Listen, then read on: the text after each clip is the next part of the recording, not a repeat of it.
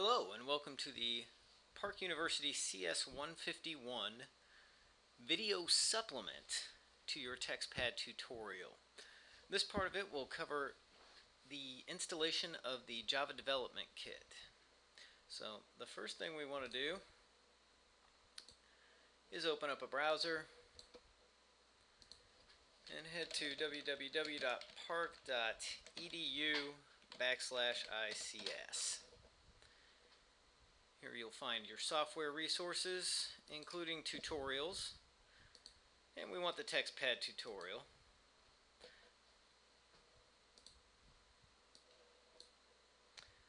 And the tutorial instructs us that our next visit will be to the Java download page.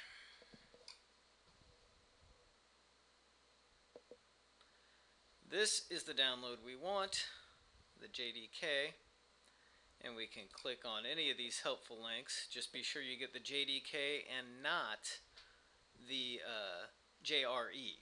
That would be the runtime environment. We want the developer's kit. SE is standard edition, and the 6U21 is the version and the update. And we're going to download that. Need to select our platform. You can register there if you so desire. We'll click on that.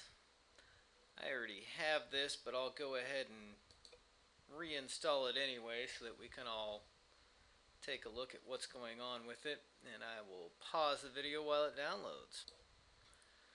Okay, so we're back, and I will allow this to reinstall. And I suppose we're not back. I'll pause it again while that does its thing.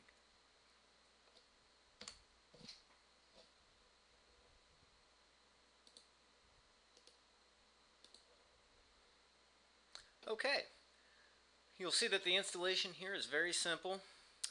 Your instructions in your tutorial tell you that you can accept all of these settings, so we'll go ahead and do that.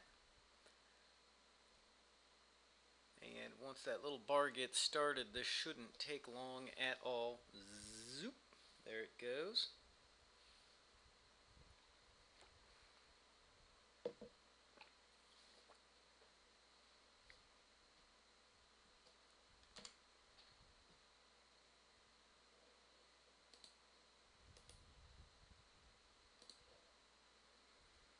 Alright, we'll go ahead and accept that default setting there.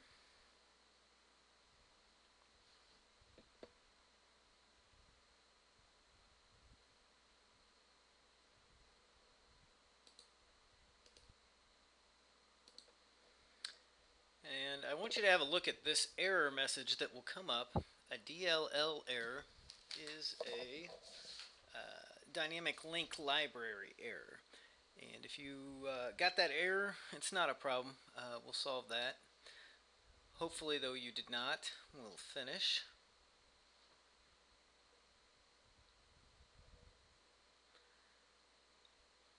And we can either register now or not. I think I'm going to pass on that, but I might suggest that if you haven't registered before, you might want to. Okay. So we've got this important notice here done. We've installed the Java compiler before installing Textpad. I'm going to do Textpad on the next tutorial. If you did get that error, then go ahead and stick around and we'll deal with that. Basically, what we want to do with that error is come into our Windows Explorer and find Java in our program files. There's Java. Click on your JDK download and you'll notice a file called bin, short for binary.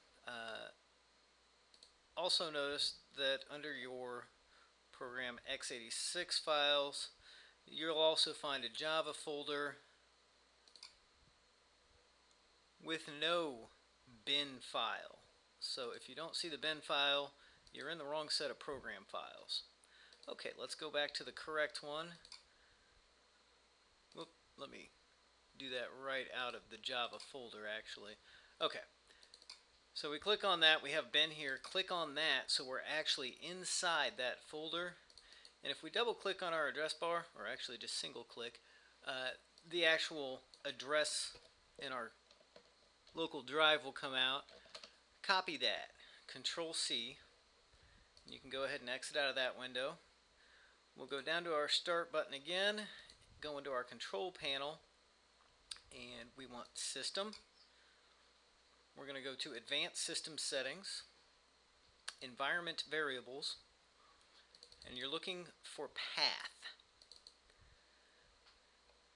Up here you can see I've already inserted the path in, but what you want to do is click in here, be sure to put a semicolon and then paste that path in. Click OK. Click on path again just to make sure that it's showing up. OK. OK. Alright, and basically what that did is set the path for Windows 7 to find Java. We'll exit out of that, and that's going to conclude our first step in the Textpad tutorial, which is getting our JDK successfully downloaded onto our PC. Thanks for watching, and if you've got questions about Textpad, go ahead and catch the second installment.